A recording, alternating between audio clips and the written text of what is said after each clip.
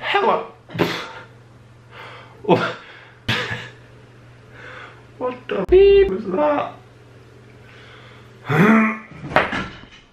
My phone just fell off the table. This has not been a good start. Hello there.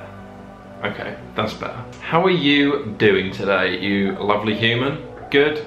That's what I like to hear. I guess this is episode 2 of Talking Points, and today's talking point comes in from one of my favourite humans, Eshal, who runs RhysPickers Fan, which is a fan page. Let's start off with the fashion industry, which is my chosen industry of work. And today I had to take some Polaroids for a client because I haven't had any Polaroids since I was in New York. So the most recent ones I had were about 2 or 3 weeks ago. And to that you might say, Rhys, you can't change that much in 2 weeks, can you? And to that I tell you, I agree. I agree completely. But that's all part of the game. You need to stay in there and take pictures of yourself fairly frequently. And these Polaroids that I send to clients are somehow completely different from the Instagram posts I put up every day.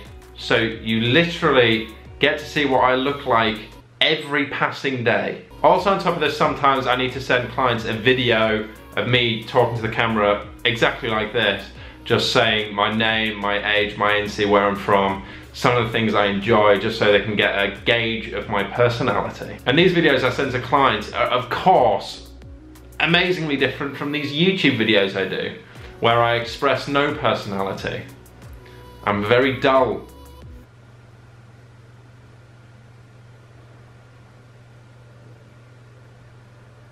Anyway, this is what taking Polaroids in my house with very limited good lighting, other than this one light which looks good in videos but not in pictures, looks like. Here is the Polaroid taker. Hello. As you can see here, I'm working it real good and I'm hitting all of those angles. Yep, there's a signature pose right there. We've never seen that one before as well. I could try and make a video to teach some of you just some of these techniques I'm using in that example there. However, it is very dangerous, very dangerous. Once a guy came up to me and he was just asking me over and over again, teach me this pose, teach me this pose. So I taught him just one of my lower level poses, one of the easy ones, and he actually sprained his neck here trying to hit the pose.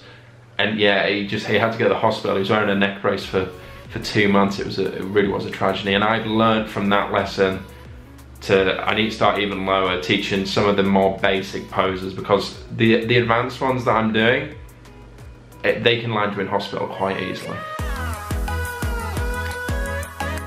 Food. I could personally make a whole short movie purely around food and the food that I enjoy. Food is good. Food tastes, looks, is food. The reason I chose this topic today is because last night I had a pizza, and I am very passionate about this exact pizza. And this certain pizza was the creation of my sister, Laura. You see, and when she first told me about this exact pizza, I thought she was a monster. I'm gonna try and reenact my exact reaction when she first told me about the pizza for you here today. But barbecue base? No. Barbecue base and pepperoni? No, no. You idiot! You idiot! You see, personally, I am not a barbecue based man. You can see by the way I carry myself, I'm just not a barbecue based man. You can see it. It's plain as day. You can see it. No, not a barbecue based man. But the barbecue base on this pizza is just so downplayed, so subtle, so perfect. This pizza has changed my life for the better. I'm in doughy heaven, cheesy heaven. when I eat the pizza. Not right now.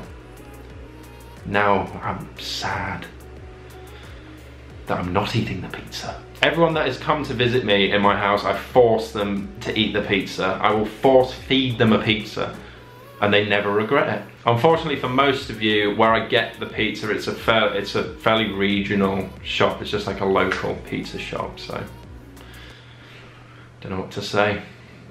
Come to Middlesbrough, give it a try. Anyway, thanks for watching this episode of Talking Points. Bow, bow, bow, bow, bow, bow. Pew, pew, woo. The outro is getting better, I can feel it. Silliness aside, I hope you have a lovely day and I will see you next time. Mate.